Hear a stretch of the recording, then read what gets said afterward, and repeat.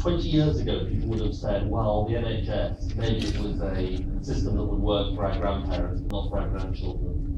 I think our huge opportunity is actually for it to be a system that works for our grandchildren.